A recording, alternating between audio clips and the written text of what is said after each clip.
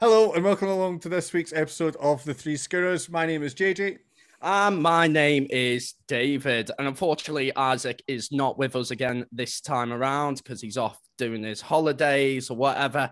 But however, we have someone very, very special on instead.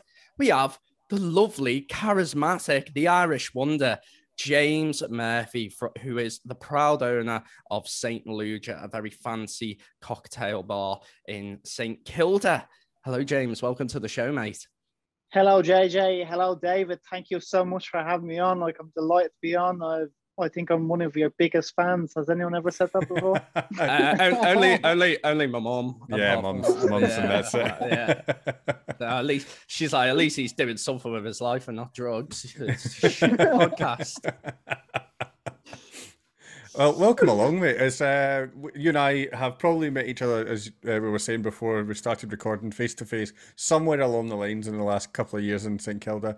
But it's nice to actually to meet you formally, and yeah, we're going to have a good chat about everything that's going on with you, everything that's going on with the city opening back up very, very soon. And yeah, hopefully we have we discover a little bit more about what it's like to run a bar.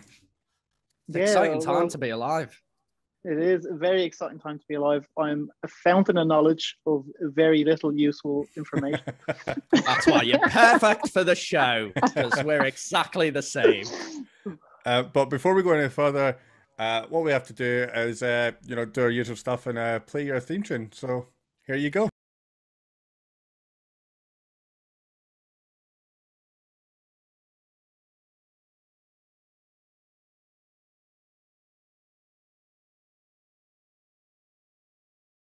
And we're back, and we didn't do the theme tune live that time, but we did still do the dance. There were some moves you've got there. Oh, good. We need to cut out that dance move. Famous. That's it. Well, listen, I think you've got the skills. Those were some moves. Absolutely. They were.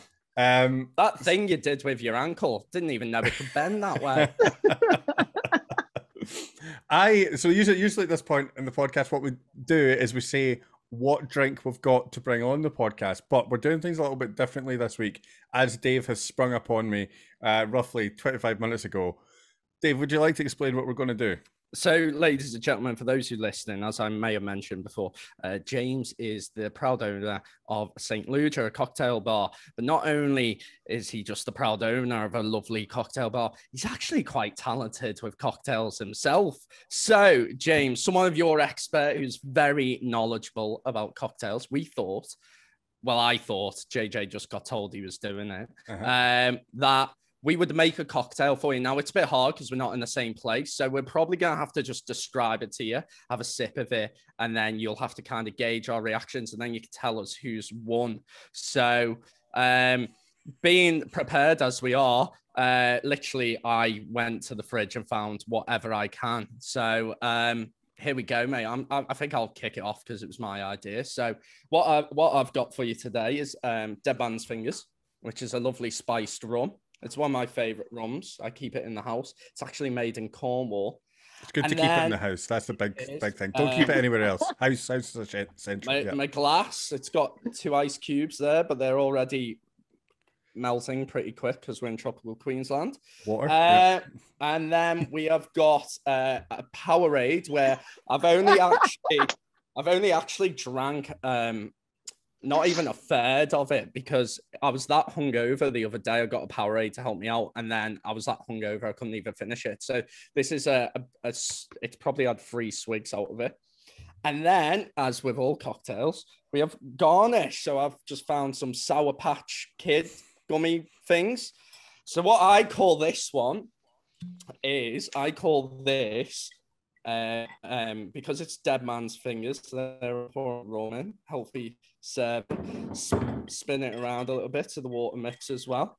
And then Powerade in it, red Powerade, berry ice. Powerade, if you're listening, I'd like to sponsor. And then the garnish. There you go, bombs away. And I call that, because it's Dead Man Fingers and Powerade, I call it Power Fingers. I knew that's what you were going for. I knew you were going to say that as well. Power Fingers. So there you go. I'll have Do you know what? I'd pay good money for that. I would pay. It's terrible. So how? I got to drink it now. Oh, yeah, you got to drink that now. That's your own fault. Yeah. You've done this to yourself. I'll go. We'll let the pro go last. So as we'd stated, I did just get this sprung upon me, and I'm sorry for what everyone's about to witness. So what I'm going to do is I'm going to tilt my camera down so you can see my keyboard and the mess over in the corner over there for those that actually watch this. Hi, Dave's dad, and this is what we're going to make. Okay, so I went down the Dave route. I've got myself some rum. The reason I got the rum is it's the only thing I had in my house. So that's the thinking behind it. I hope you all enjoy that. I don't really know how to do measures, so that seems about right, probably. That looks like a standard drink, yeah. Yeah, this will be fine. The thing is, an alcoholic. It smells fucking great, I'll be honest. The thing is, though, I didn't really have anything else at all to mix it with. So remember back home, boys, because we're not from this fine country, but we do know of a certain children's drink back home by the name of Capri Sun. Okay? But I found it here under the name Amigos. Just so you know, in Woolworths, they sell these and they're very cheap and they're the exact same drink. This is the tropical one that you get back home. So all I'm going to do is this for a while. I know this is some real good entertainment. Oh, right. Look at that. Look at that. We should play sexy music to this, like, like Careless Whisper. For anyone not watching, this looks like what you would imagine like maybe a hamster pissing itself looks like. It is not. It doesn't look great. It doesn't look good. I've had vomit that looks very similar. I think I've just about got it. Oh, listen to that. Oh, that's some good ASMR. I don't know if you can hear that there, guys, but oh. Do you know what? I'm actually really disappointed because, like, I don't know if you know, but JJ has cerebral palsy, so his left hand is incredibly strong. And, like, so he wins at every game of, like, Peanuts or Mercy. He'll literally crush a man's hand. And it took you forever to empty that Capri Sun. Shut up. I've now got to put my garnish on it. So what I've done is I've got a birthday hat. And I've just stuck it on top there. Like a little T-Rex as well. That's lovely. I'm calling this aged 21 years and 1 day. This is the day after your 21st birthday, and this is the hangover drink that you have after it. Hence the birthday hat. Now, a man with two working hands, would drink through the little hole that's at the top here because it would create a funnel. But I don't have that, and it would go everywhere. So instead, I'm just going to drink it like this. I'll let you know how it goes. Definitely wasn't a standard amount of rum I put in there. Not the worst, though. Not the worst. I've definitely drank worse shit than that. Okay. That's called your day after your 21st birthday. Okay, James, what you got for me? How am I meant to follow that? Some say we're experts. I'm trying to like get good at TikTok. So can you imagine I clap my hands and then we freeze for a second? Yeah. Okay, 3, 2, 1. Wow. Outrageous. Whoa. He is that good at cocktails. He claps his hands and they come together. God damn. My assistant made this. Believe it or not, so the torch has been passed back and forth between Sarah and I. So Sarah is my fiance, and Sarah is actually one of the first people to teach me how to make a drink 8 years ago. Nearly 9 years ago. 9 years ago this November. And god damn, that's good. What is in your magical creation? So this creation here is like you guys. It's just 2 ingredients. Except for the ice. The ice is technically an ingredient in the world of cocktails. But it is cookie cinato. So basically it is an aromatized wine, like not a vermouth, but like kind of like similar to a vermouth. If you've ever seen like Cinzano or Antica Formula, all those sort of things. And then it's soda water. So it's just two ingredients, but then that goes into the category of a spritz. I decided to make a spritz for this show because I thought you boys would be drinking beers and I didn't want to be drinking old fashions at the same rate that you guys are drinking beers, because I'd be two sheets in the wind. But essentially what you do with this is you put in 90 ml of your aromatized wine, put your ice in, then fill up with soda water, and then garnish with whatever you like. We've done a nice orange wedge, and you just sip on it. It's so easy. It's quite a big ice cube you've got there going on as well. That's professional, not like my dwindling bits of water. Well, cheers, guys. Cheers. I think at least someone would have learned how to make a cocktail out there, courtesy of James. If you wanted to learn how to make people disappointed, watch us every week.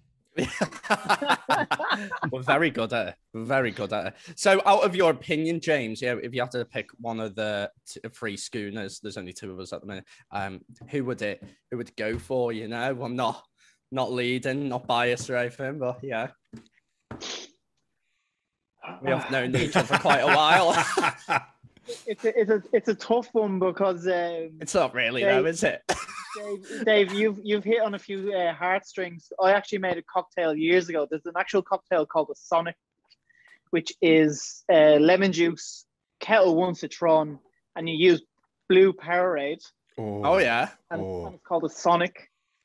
So I had this idea when the first place I ever worked in here in Australia, actually the first bar I ever worked in hospitality, I was just like, how about, because you've got a blue, you've got a red, and you've got an orange. Oh, you can make all of them. Yeah. So why don't we not do Sonic Knuckles and Tails?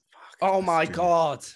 Yeah. So we put it up on the board. We actually got a guy in, like a professional chalkboard artist, and he done this fucking awesome like mural on the wall and all that sort of stuff. Guess how many we sold? Was it like two? Two. Do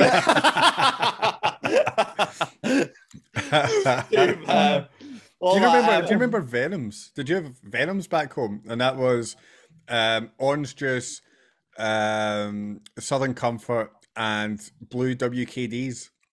Jesus, man, that sounds tasty. That was great. There was a bar I used to go to when I was just bright-eyed and new to the world of going out and drinking. Because I'd definitely had a drink in parks in the freezing cold with White Lightning cider before that. But made from Liverpool, onions. yeah, in Liverpool there used to be a club. I won't say the name just in case they get into trouble. But you go in and it's like where all the uni students go, and they'd serve quad vods, but they couldn't legally serve you the alcohol. So they'd serve you 2 double vodkas, and then you'd have to pour it into one, and then they give you a can of Red Bull, and it was like £4. Oh, that's literally how you started your night, and you had to survive after that. £4 for 4 shots of vodka. The worst place I've ever been for that is Newcastle. You get 3 triple vodkas for £5. 9 shots of vodka for £5. Jesus Christ Almighty! Outrageous. Anyway, let's get on to James. Yes. So James, cocktail master, renegade master. How did you get into it, mate? You now are a proud owner of a bar, and not any bar, a very bloody good bar, in St Kilda. It looks out right on the Esplanade. Very beautiful sunsets at your venue. But how did you get there, mate? How did it start? Yeah, well, so the start is I'm a plumber by trade, and I started my plumbing apprenticeship during the recession of 2007. Can you believe that is bloody hell? Quite a while ago. More than a decade ago. Yeah. Jesus, 14 years ago, more. I know. No, I'm starting to feel old now. Yes. So I finished my apprenticeship, and the director of the company was like, "So what happens is you finish your apprenticeship, your rates go up too high. We have to let you go. We have to break your service." He goes, "Go to Australia or go to Canada. That's my advice to you." So I was like, "Cool." Never thought about traveling, so I had to think about it for about 2 days. And my neighbor was here in Melbourne, so I came over to Melbourne. But on my way, before I came over to Melbourne, one of my other neighbors who was an electrician was out in Melbourne the year beforehand. And he was just like, he was the same as me. We went straight from school to doing an apprenticeship. And he goes, "Do yourself a favor." He goes, "You need to work on hospitality for at least a year." He goes, "It is the most fun you'll ever have in your life." So I was like, "All right, cool. So I came over to Australia, came to Melbourne, met up with my mate, went to a place called Ludlow, which is on the South Bank, where my good mate and neighbor Russell worked. So I walked in. I'd been here about 3 weeks. I walked in, and the venue manager at the time was like, "Hey, how are you? You're Russell's mate. Yeah, we've been waiting like 3 weeks for you. Like, yeah, you have a trial tomorrow." And I walked in on my birthday, and I was like, "Oh, okay, cool. Like, shit, so I'm not going to be able to go out tonight and like enjoy myself too much." So I spent my birthday walking around the living room in South Yarra, learning how to carry 3 plates. And went in next day, and the voice from my neighbor Russell was like, "All you have to do is smile and flirt with every girl you see." And I was like, "Okay, I'll try to do that. I'll try to do that." Look at my 3 plate. Look at me. I have been perfecting that. Might not be good at 3 plates, but I'm good at 4 plates. So I went in, I'd done the trial. A few people I think were sus, and they sort of had me figured out sort of straight away. And I was just like, I'll just keep running with this one. And they were like, "Yeah, cool." Like I was very charming with some people that came through the door, and they were like, "Yeah, cool, you can come back." I was like, "Grand." And one of my favorite things about that was the first table I served. There was this guy, and he looked at me, and I'm just going to put this light on because you need to see the face that he gave me. Like, he was just this guy trying to impress everyone, and he was just like, "I'll have a Pinot Noir." I was just like, and I'm there writing that down, going, "I have no fucking idea what that is." I put through a Pinot Grigio for anyone who doesn't know wines, because I don't want to be arrogant. I am that person. I'm that person. I don't know anything about them. So Pinot Noir is a red wine. Pinot Grigio is a white wine. So they're the opposite ends of the spectrum. So I put through a Pinot Grigio, but I got everything else right on the table. And the supervisor comes up to me and goes, "Oh, James, just so you know, he asked for a Pinot Noir, not a Pinot Grigio." And I was like, "Oh, I could have sworn he said Pinot Grigio." Like, I have no fucking clue what that is. And then, so this was in November of 2012. And then basically what happened was that New Year's Eve, a bartender called in sick for New Year's Eve. And if anyone knows hospitality, New Year's Eve is like the Super Bowl. Yeah. And the bar manager turned around and goes, "You're working the bar tonight?" And I was like, yeah, awesome, I'll do it. Like, I'll do it. And then the first drink that got ordered was a Jackson and Coke. And I was like, what the fuck is a Jackson and Coke? Like, how is this getting harder and harder? I've been drinking all my life. It's just not getting easier. So a Jackson and Coke was a Jack Daniels and Coke. And I was like, all right, cool. But that was the night. And then basically the turning point was that night. There's this guy set up, and he's doing the cocktails. And he's got this ticket machine beside him. And this machine is just going. So he's got these tickets coming in like out of his arse. And he's just smashing out these drinks. And I was looking at him going, fuck, I will never be able to do that. And little did I know then, the following year, when they were doing the run sheet for the day, when they're like, all right, cool. So blah, blah, blah, you're doing bar 1, you're doing bar 3.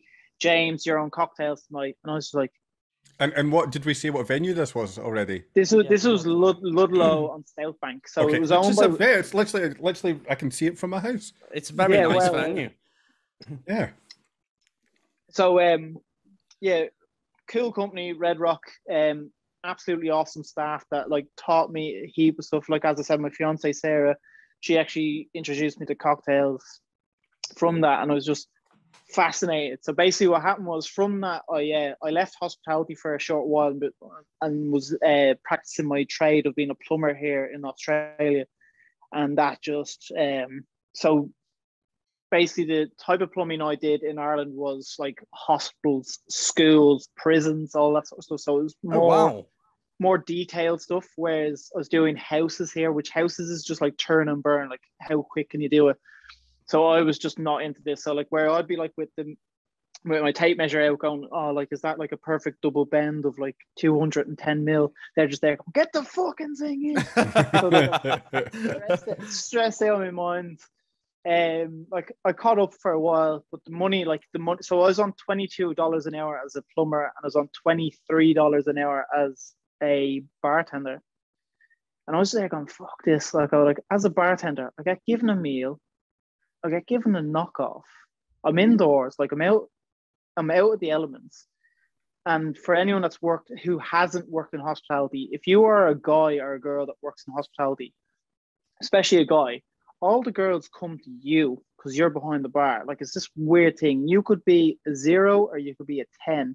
The girls come to you. It's weird. So I was just like, why the fuck am I on these building sites? So I was just like, that's it. I'm going into hospitality. So I went back to hospitality. We struggled. Me and my fiance struggled with money for a while because we'd spent all the money on trying to get visas, paying for tools, paying for all the school, like the night school that I was doing to try like convert my plumbing skills over here to Australian standards. And so like money was tight for a bit, but went back into hospitality, absolutely loved it. But I was working for the competitor next door to Ludlow, which was at the time was World Bar. It's now Hopscotch, but it was World Bar. Yeah, we know Hopscotch well. Yeah. So I could not get a job for love or money. And then I was like, do you know what? I'll try World Bar Hopscotch. I'll try it. And as soon as I walked in, one girl recognized me because she was like, oh, you used to work at Ludlow. And because of that, I got given the job straight away. And they were like, oh, you know how to do cocktails. You know how to do this. And like at the time, my knowledge I thought was like a lot, but it wasn't like, it was not good. So, have you ever heard of a Sonic, Knuckles, and Tails? It's going to change your world. So the Saturday night, I worked there on my trial shift. It was like the Sonic, Knuckles, and Tails. I made 2 cocktails the whole night, and I was like, fuck, I'm not getting this job. And as I was leaving, there was this French girl who was the bar supervisor, Beatrice, lovely girl. She was just like, before you leave, do you mind making me a coffee? And I was just like, yeah, cool. I go, it's been 6 months. I have not made a coffee in 6 months. She's like, yeah, cool. So I done this like shit latte art. Like it wasn't great. It wasn't bad, but it wasn't great. I gave it to her.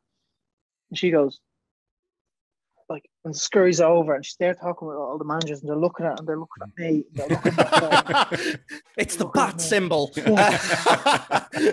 And she comes over, and this is on the Saturday, and she goes, "Do you want to come in tomorrow morning? Like I know it's late, but will you come in tomorrow morning?" And I was like, "Yeah, cool." So I came in the next morning, and I became the barista. Oh wow! And I was like, I'd never been a barista before, but I became the barista of World Bar, and the Sunday we got slammed. Like there was a 40-minute wait on coffee. Like that was the norm. It wasn't just me. And then my proud moment was I got that 40-minute wait down to 10 to 15 minutes. Wow. From just using my sort of intuition and all that sort of stuff. And then basically what happened was the new venue manager came in, saw this, and we went out for a drink one night, and he goes, "Would you ever open up your own place?" I was like, "Nah, I have no fucking clue how to do that." Like, and he goes, "Look, I can go through the P&L, I can do this, I can show you this, I can show you that." I was just like, "Nah, I won't be able to do that." So basically what happened was, I was just like, well, I know someone who is looking to like invest. I go, like, I can approach them. So I approached them, I said, look, listen, my venue manager wants to open up a bar with me. Are you interested? And they're just like, yeah, let's do it. So like we had a meeting, had like a few meetings, then we went shopping around, and then next of all we stumbled upon, it was then like a bar, which had a bit of a bad reputation. Well, it had a good reputation, but the behind the scene things I don't think were too good in the area. I don't want to say too much more. But we were like, cool. Our goal was to always find a business that was sort of not doing well and then use our skills, because like that Christmas just beforehand, like the money that we'd made and like looking after like your cost of goods and all that sort of stuff, we killed it. So we were like, we're doing it for someone else, it'd be easy to do it for ourselves. Little did we know, if you buy a business that's sort of already got a bad reputation, you're buying that bad reputation. So it's like buying a car. Like if you buy a brand new car, like you've got sort of, you're paying a lot more money, but you've got your guarantees, you've got your warranties. Whereas if you buy a used car or a used venue, it looks good from the outside, but then you're driving down the road and the fucking gearbox falls out. Like, shit, how much is this going to cost? So, yeah, that's been the last 4 years. Because like the cool thing is, that Ludlow place is, I worked with a guy called Johnny, who Dave worked with back in Liverpool. Yes. And from that, Dave walked into Ludlow in the early days when we had more staff than customers. And I had brown hair then as well. It's fresh face to Australia. But yeah, that's how we met. And then from there, like from the last 4 years, so that was about 4 years ago that me and Dave met. And then from there, like it's literally been a grind to like try and promote it, like with us. I'm passionate, like very, very, very passionate about cocktails, whereas my whole aura on it is like, why not buy a $20 drink? Like, because people will go out and spend $20 easily on 2 vodka soda limes. But instead of doing that, you could spend $20 and have a drink that you're like, wow, this is actually really, really enjoyable and really tasty. And then on top of that as well, is I love being around people when they experience that. Like I was up in Townsville last Christmas, and one of our last nights, myself, Dave, Elise, and Sarah, we went to Hooch and Fellow. So shout out to Josh, the owner. But like, how good was that night that we were just like, we had a lot to drink. Like we did have a lot to drink, and we spent a lot of money. But it was so enjoyable to be like, okay, well, what drink do you want next? Yeah. Even though like I wasn't making the drinks, I was able to suggest something to yourself and Elise, and that was a really, really enjoyable night. Like maybe we should have stopped before the last drink, because I remember walking home. But that was a great bar, Hooch and Fellow, and he's doing some good things over there. I'd like to get him on one day, but that was a cool bar. Yeah, it's really, really cool. That is something that always stood out about you to me, because the first time I ever met you, I was working for Base Backpackers, and I wanted to get some extra money on the side because I was going to leave for farm work, but I knew I only had about a month left, I think. I knew whatever or a month and a bit, I knew whatever venue I said yes to, I was ultimately gonna fuck them over. And a lot of venues are like, number one question for a backpacker community is like, how long are you staying around for? And if you say, I'm only here for a couple of weeks, the chances of you getting hired are none. So you normally tell a little white lie. So I went to a few venues, and then I got in touch with Johnny, who I worked with back in England. And Johnny was like, I was like, do you know anyone? And he was like, go see my mate James. I think he owns a bar now. I worked with him at Ludlow Bar. So I walk into your venue. I remember walking in, you're there, you were on your laptop, and you looked very official. I did not know it was super early days for you. Anyway, you said, okay, how long are you sticking around for? And I went, 6 months. And you went, right, okay, you can do a trial or whatever. And then I think I did a trial for you. And then I remember just seeing how passionate and everything you were and what you were trying to create, what you were trying to do.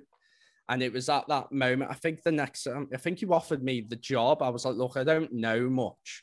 And you offered me the job. And then it was like, I went back and sat and thought about it, and I was like, he's a mate of a mate, and literally he's so passionate about what he does. He cares about people. He cares. I don't know. I just got such a different vibe from you from other venues I've been to, and I was like, I can't screw this bloke over. And I think it was at that time I was like, look, I'll volunteer for you. I'm leaving actually a lot sooner for you. And I was like, but can you teach me about cocktails? And it was when you started teaching me about cocktails, I started helping out and stuff. But you started teaching me about cocktails. I was like, this is actually mind-blowing, the world of cocktails. And this was going to be one of my earlier questions, is like, what defines as a cocktail? Because is it just a spirit and a mixer, or does it need more than that to become a cocktail? Because I know that day when you started teaching me cocktails, it was not just a spirit and a mixer. So much went into it. There was times you had to stir it the right amount, right portions. But did it have a party hat? It didn't have a party hat. Party hats are essential. Some of them have umbrellas, but I didn't want to follow you, JJ. Like after you made that drink, I was like, shit, how do I follow this? Just can't do it. But like the art of cocktail and stuff like that, do you know much about it, or what defines a cocktail, or is there a rule to it? So the rule of thumb, there's a better rule of thumb, but the rule of thumb, sorry, there's a funnier, better rule of thumb, but the rule of thumb is you need spirit, you need sugar, you need citrus, you need bitters, and you need water. But like water is the ice that you're stirring the drink with. So that's the 5 elements to make a cocktail. So if you think about that, those 5 elements, a lemon lime bitters is technically a cocktail. There's alcohol in the bitters. There's alcohol in the bitters. So you've got your spirit. Well, I know it's not a spirit, but you've got your alcohol. You've got your citrus. You've got your ice. You've got your sugar, which is the lemonade, which is and then there's this thing. I don't know if you remember it, Sarah, off the top of your head. Sorry, I've got my fiance is just working away on the laptop here on the couch beside me. But there's this Peggy out of Mad Men. Someone's drinking, I think, a Mountain Dew and like a vodka and Mountain Dew. Yeah. And she's like, that doesn't constitute as a cocktail. A cocktail needs 3 ingredients. I can't remember I'm after ruining the quote, but if you look up Peggy out of Mad Men. Right, I'm going to look it up. You guys keep talking. I'll look it up. Yeah, like it was just so funny because if you actually see her like say it, like, and just her sass, I think it's brilliant. Because then on the flip side of this is there's this bar in East Village in New York, and if anyone doesn't know about cocktails, New York City and London are the capitals of the world when it comes to cocktails. I'm going to say New York is probably a bit better, but London kind of has been around longer because they didn't have prohibition in England. But there's this place in East Village, which is like the bottom end of Manhattan, towards the Dead Rabbit, which is an Irish cocktail bar, which is another conversation in itself. And all this guy does is just Amaro stirred down drinks, like so stuff like I'm drinking here. He doesn't shake any cocktails, and he doesn't use citrus. But I was like, I obviously follow him, like you know, like I'm like looking at all the stuff on Instagram and all that, going, oh, show me more, like teach me more. And he made this drink during the week, which is basically the same concept as this. So like this is a highball. You've got your alcohol, but he puts Suze, which is basically like, in layman's terms, like a white Campari, so like a French white bitter aperitif with Mountain Dew. So he makes a cocktail with it, and he's just like, that's actually damn good. And I was like, oh, Jesus Christ, Mountain Dew. And so the quote is, you need 3 ingredients for a cocktail. Vodka and Mountain Dew is an emergency, is the quote. Yes, that's it. Thank you, JJ. Thank you. I love it when we first started drinking, and you remember shit mixers and you just throw anything into it and you're like, oh, it's a cocktail. But when I started working for you and helping you out and all that, I mean, up to that point, and you said a quote earlier, much like, how's this getting harder? I've been drinking all my life. I think that is a great quote. I want to catchphrase that. That is amazing. But for me, it was very much the same. You were like, okay, do you know how to do this? No, I don't know how to do it. Do you know how to do this? No, I don't know how to do that. Do you know how to do this? Yeah, I know how to do it. Okay, do it. And then I'd do it. And then you'd be like, okay, you don't know how to do that. And then so I realized how complex it is. And I completely agree with you. That is something you said to me at the beginning as well. People will easily go out and spend $20 on a cocktail, but they'll also shy away from that because they're like, oh, I'm not paying $20 for a cocktail, but then we'll easily order 2 vodka soda limes, which will come to $20 in the next 10 to 20 minutes, where you could sip on a cocktail for 10 to 20 minutes. So you kind of really much getting more enjoyment out of it. I think what confused me were all these, and you mentioned it then, were all these different alcohols. You've got bitters, you've got Camparis, you've got, well, the big thing you told me at the beginning was you said my homework was to go away and figure out what a Scotch, what was it? A whiskey, a Scotch, and a bourbon, the difference was, or something like that. So basically you've got whiskey so people will be like, I don't drink bourbon, I only drink whiskey. And it's like, oh, but if you look at like the family tree, like whiskey is like the top and bourbon is under that umbrella, but people actually sometimes don't know that. So the thing that I said to you, David, was go and learn about the different types of whiskey. So you've got like obviously Irish, Scotch, like American, which then splits again. So you've got rye, you've got bourbon, you've got American whiskey, and then like there's different laws. Like it's just there is a lot.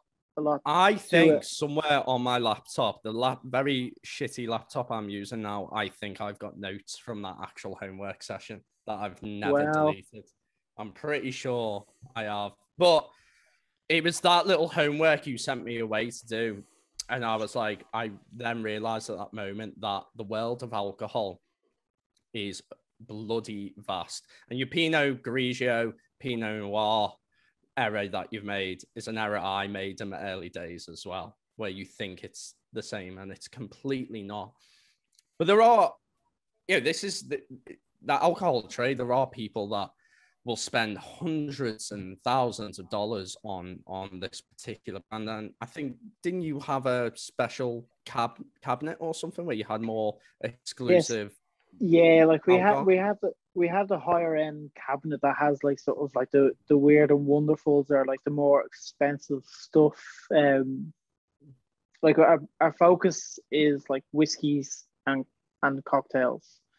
Gin is up there as well, but like for me, Scotch whiskey is just amazing. Like it's so complex. It's just, I love big belters like Isla whiskies, like Isla Sky, which is Talisker, which is the whiskey that introduced me to whiskey, and that's actually a funny story as well. Like if I can just go off topic for a second, ahead, mate. But essentially, how I started drinking whiskey was, until I came to Australia, all I drank was Jameson and lemonade, and as Irish people call it, it's called the Jameson and White. So I'm working at PJ O'Brien's, which is part of Red Rock, who own Ludlow as well. I love a bit of PJ's. Yeah. First time I ever get drunk in Australia, PJ O'Brien's. And you guys know, so as a backpacker on a working holiday visa, you can only do 6 months at a company. So I done my 6 months at Ludlow, and then I got transferred then over to PJ O'Brien. So still under Red Rock, but then I got moved to a new Red Rock venue. And basically I done the day shift, and that night they were doing this whiskey tasting because it was, I think it was in August. I think it could be August. JJ, are you like Jamie from the Joe Rogan podcast show, that I can be like, JJ? Absolutely. What do you need me to do? I'll do it. I think World Whiskey Day, I think it could be the 24th of August. I could be wrong. World Whiskey Day. Let's find out when it is. It is definitely on a day. It is the third Saturday in May. Saturday the 15th of May. Okay, I was off by a good 2 months. Too much whiskey. Must have been the whiskey, yeah. But so I done the day shift, and we had this whiskey night coming on, and it was a ticketed event. And what I did was I knocked off, and I saw how slammed the staff were getting, and like the plumber, the tradie, and me like kicked in. Like I was just like, I can't just fucking walk away while these guys are fucking getting slammed. So I was just like, while I have my knockoff, I'll just polish the little small tasting glasses. And Aoife, the venue manager, comes up to me and goes like, "Thank you, you didn't have to do that. As a thank you, go around and do a tasting like on me, like you don't have to buy a ticket." And I was just like, it's not really into Scotch. I was like, fuck it, look, I'll try it. So like I'm drinking like Macallan's, like which are now I'm like Macallan, I love Macallan, but back then I was there. So I'm drinking all these scotches going, oh no, it's just not for me. And the guy who was doing the presentation, his name is Sean Baxter. He owns now his own brand of gin, which is called Never Never gin, which he distills out of South Australia. So Sean is there, like he's the brand ambassador for I can't remember, like because there's different, like Macallan is owned now by Spirits platform, yeah, I know them. But basically, like, so we're going through all these scotches, and then the second last one was Talisker 10-year-old, which is, you don't start off on Talisker 10-year-old because it's a smoky whiskey. So I take a sip of this Talisker 10-year-old, and I was like, what the fuck is that? That's lovely.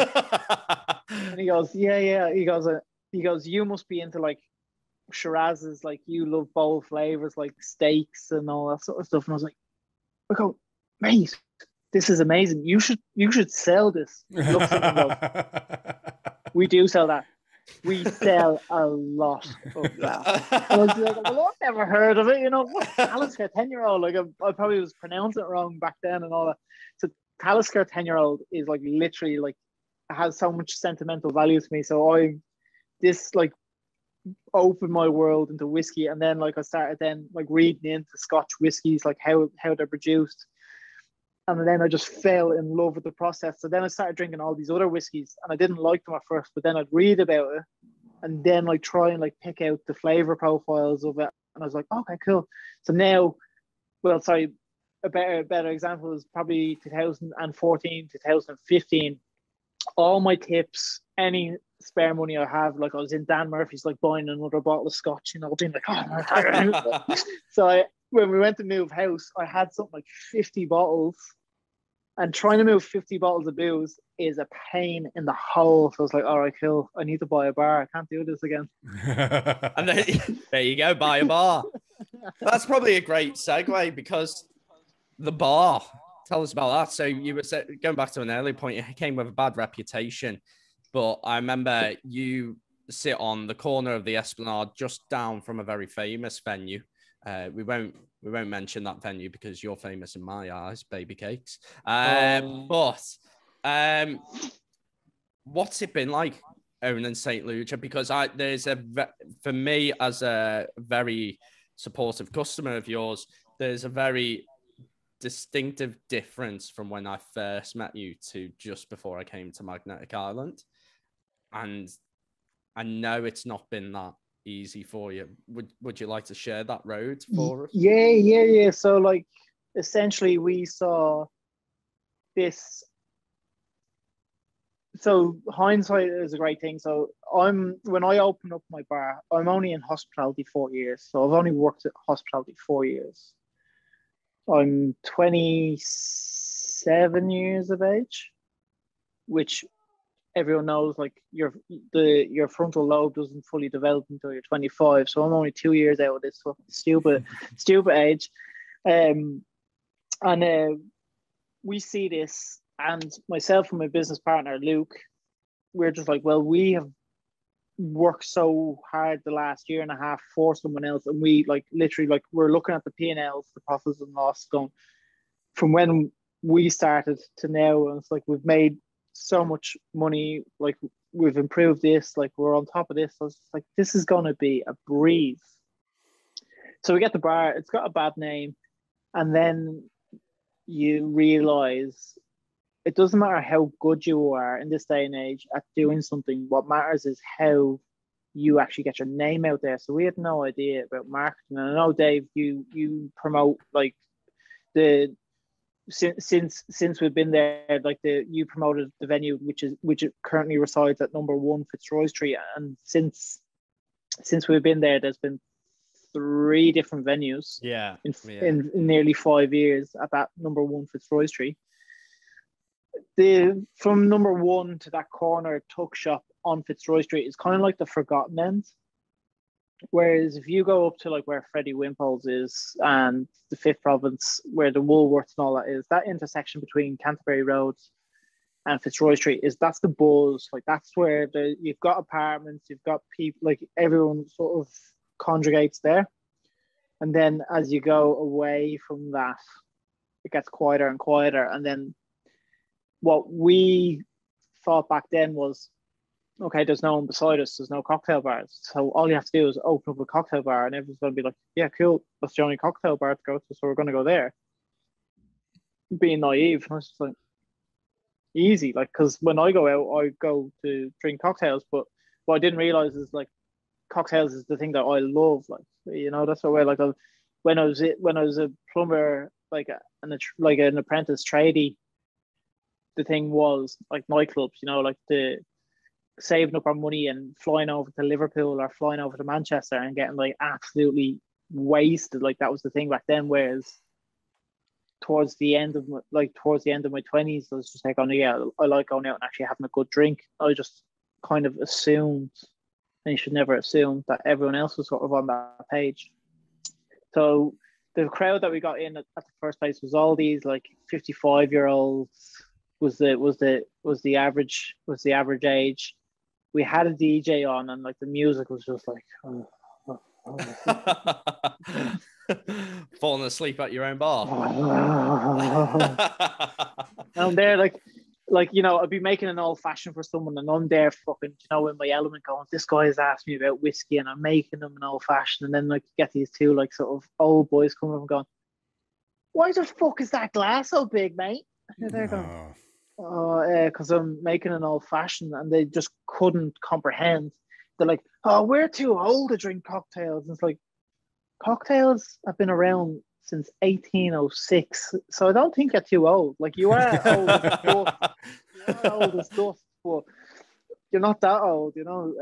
So like, it was kind of, we had these people coming in for the cocktails, these fucking idiots coming in just wanting their whatever they wanted, but they were just these old men that would just stare at the women, and then the women would feel uncomfortable and leave. So then you're ending up with this room with 55-year-old men, and you're there going, complaining about glasses too big. yeah, and then they're going, I've made it. Jesus, they're going, fuck. So, my God. Just because we're running kind of slightly out of time, and I think it'd be good to actually have you back on at a later date. We just want to try and keep it within our time frame. We've got obviously a big announcement that happened this week. We've got everything opening back up, which is very exciting. What is your outlook on that? Are you excited about it? What troubles do you see lying ahead? Things like that. So the big thing is for me right now, I've lost all my staff front of house to JB Hi-Fi, Woolworths, Dan Murphy's, because if we do go into a lockdown again, that is essential service. Mm-hmm.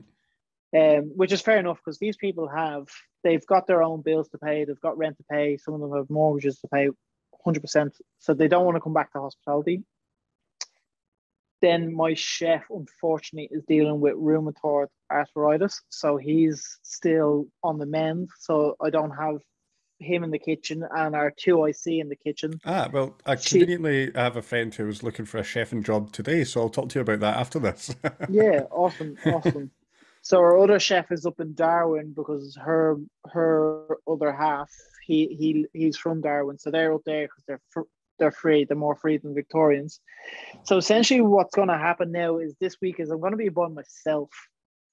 So I'm going to get a sandwich press. So I'm going to be doing sandwiches, like sort of like gourmet toasties, with the cocktail. So like the food offering isn't going to be a la carte like we did before. It's going to be more snacky foods, but then the focus is going to shift completely to the drinks. I hope that I've picked up enough of a following from the lockdowns, because we done like at-home masterclasses and all this Which stuff I weekly. did want to bring up were very good. I mean, out of all the venues you took on COVID by the bloody horns, mate, and it's been tough for most hospitality venues. But yeah, you were doing these at-home cocktail making classes, and which were fantastic, by the way. Yeah, I stole the idea from HelloFresh. Welcome to Hello Sesh. Shit, JJ. I like it. God damn, I'm gonna steal that one. Hello Sesh. Hello Sesh. Great, man. But yeah, you did that, and then you did your own little meal kits as well, which I thought was amazing. We done that. Yeah, we done that in the first lockdown. We didn't do it so much the last lockdown, just going because our chef is like, he's trying to get his health back in line, because like anyone that's worked in the kitchen or worked in hospitality, like you literally, you're doing stupid hours. The money's not great. You're doing it for passion. And like it catches up on people, you know. That's why. So unfortunately, our chef, he's doing his best to get back on top of his health. So he's going to help like put together like the food menu and all that sort of stuff. But he can't physically do like a 15-hour shift on his feet and all that sort of stuff, Yeah. which is like sad. So like, yeah, it's going to be interesting. But like, we can only have 20 people inside. So for myself, I'll be able to manage that, because last year like we were doing like 80 people and I was making the drinks for 80 people and we had staff then looking after the floor, so I'll be okay in that sort of sense. But for the rest of hospitality in Victoria, JJ, we spoke on this before the podcast, is like there's going to be this false economy that everyone has their money saved, so they want to be out. So the end of this month, November, December, everyone's going to be spending, and then next year, like January, February, apparently we will get St Kilda Fest again, and then after that, everyone will sort of have spent their money, and then go, well, we're not going to go into a lockdown again, so we're fine. Like that venue is going to be there next week, but that's not what's going to happen. Like we could go into another lockdown again, and then if people aren't spending, like the venues are going to sort of go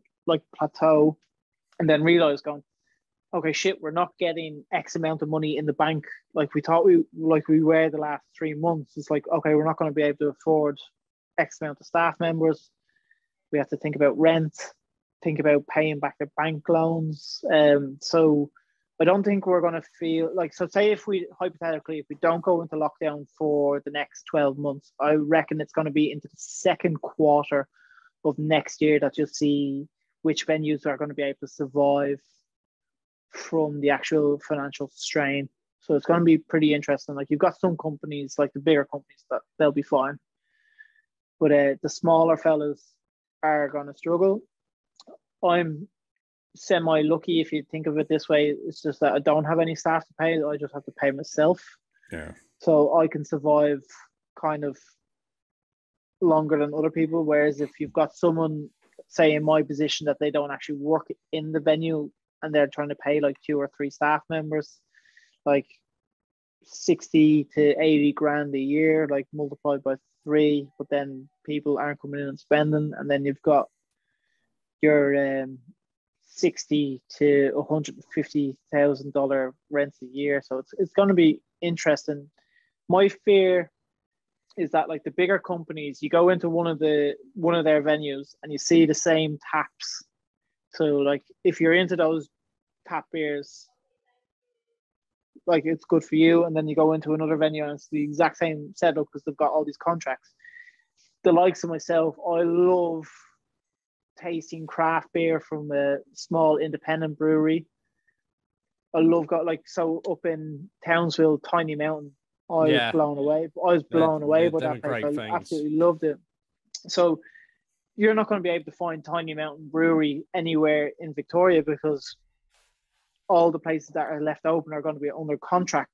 And then people will turn around in the next 2 years and be like, I'd love like someone that could make a really good cocktail. Where are all the cocktail bars? And they'll all be gone, unless like people consistently support their local. You know, that's sort of like, you know, that whole hashtag support your local. Like, Yeah, it's great. so It's true. great, but it can fall off as well. Like, you know, I don't mean to be a pessimist. No. No. It. I mean, it is, and hospitality has been an industry that has been hit very, very hard compared. I mean, everyone's been hit hard by COVID, but hospitality's really had a kick in the balls.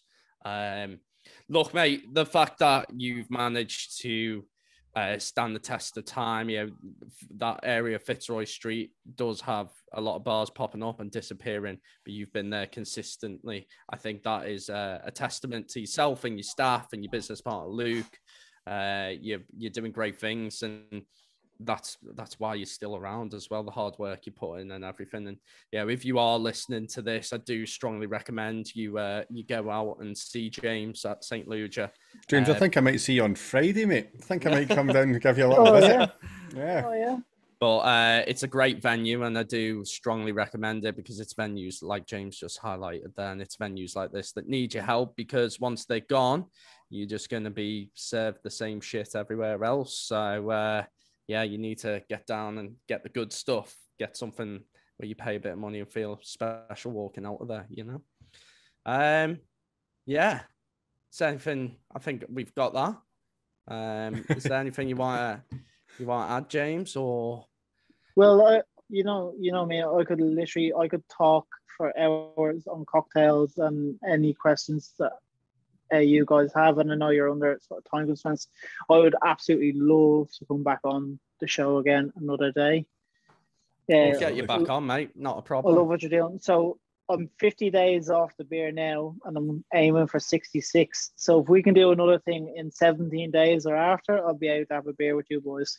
Fantastic. That'd be lovely. We could do that, mate. Yeah. Well, hopefully Isaac will be there at some point. He's off gallivanting around Australia at the minute. But yeah, no, it's been an absolute pleasure to have you on, mate. You're a very fascinating bloke, and you've came from, you know, working in Ludlow Bar to what you're doing now. It's absolutely incredible. So thank you very much, mate. And we'll be plugging this one and showing you our full support as well. I'm just gutted I can't get to the bar myself, mate. But doesn't love you enough. That's the problem, James. Doesn't want to go on a flight to come down here to see you. That's not love. Well, actually, in February, I am coming to Melbourne, so, you know, save the date and all that. So, but yeah, mate, I wish you the best of luck with the opening again, and I'm sure you'll smash it and keep your head up high. Thank you, mate. Yeah, well, I guess this is just stay on after end the recording, James, because I got a couple of things to ask you. But at the moment, it's goodbye from me. Thank you very much for listening, and James, thank you for being such an interesting and our first Irish guest. That's nice, isn't it? Whoa. So I've got a joke: a Scotsman, and an Englishman, and an Irishman walk into a Free Schooners podcast. Right, and with that, it's the end of the show. Thank you again, everyone, for listening. I think you'll all agree with me that James has got quite a lovely voice to listen to, first of all. Very easy voice to listen to. Great. So dreamy. All about that. Some really good stories, and hopefully we can have him back on again soon. Awesome. Thank you, boys. Much appreciated. And it's a goodbye from me, guys. Thank you once again for listening to the Free Schooners podcast. Thank you, James. Over and out.